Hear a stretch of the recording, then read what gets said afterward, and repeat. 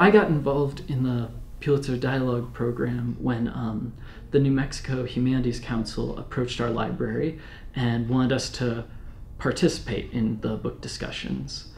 And we thought it was a great idea, but our facilitator, Lynn, was only able to do it twice. So I'm going to be facilitating the next ones. The question, I should ask this before you see that. When you think of Pulitzer Prize winning books, what do you think in your mind? What do you expect? My name is Lynn Heineman. I'm the discussion leader for this evening's discussion on the book The Plague of Doves by Louise Erdrich. But when I read it the second time, I really liked it because I started seeing how she's knitting this complexity together as a writer, I think it was really nice to hear from other readers from different backgrounds, different experiences, different takes on the book in terms of their opinions and perspectives on certain themes that I was either mulling over, thought about, or that were completely new and introduced. I don't see the connection to the visions at all.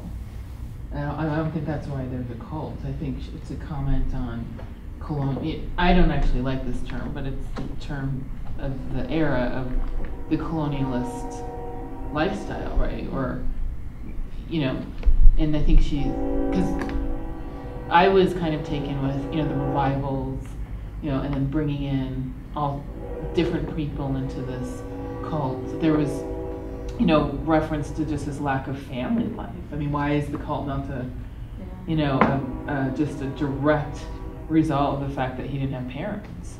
People were talking about issues that came up. People were talking about how they felt reading, how they felt discussing, and I feel like it just opened up a lot of dialogue.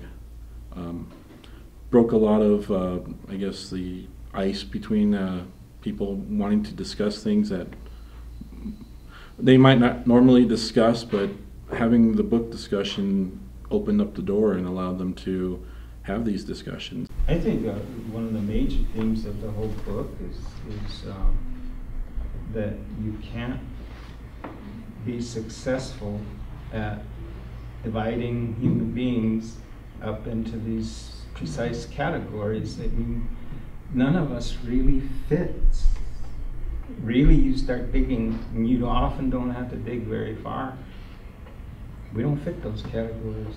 People will learn new perspectives. You read these books that can be controversial or divisive, and you form your opinions. You come to a book discussion group, and you hear all these other opinions, and people can really open their mind. I think about Charles Dickens and just like death, like over and over. And I think what I appreciate about like indigenous authors and authors from non-Western backgrounds, a lot of like death definitely comes up, but just like she said, it's taken in a more balanced perspective, right? Like death occurs, death happens, but that's not the central focus. The central focus is maybe on the relationships or the life or like the interactions or products after the fact, right? But that morbid obsession with finality isn't there as strongly as it is in Eurocentric culture.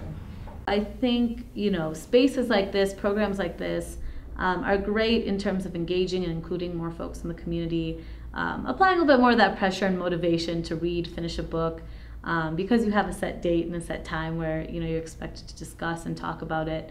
But I think it does a nice job of spreading that culture of literacy, and not in a very oppressive or dominant way, but in a more, we are discussing the stories and narratives brought up by folks who you might relate to, you might not relate to, but it's really just an open platform for you to relate on a more human level.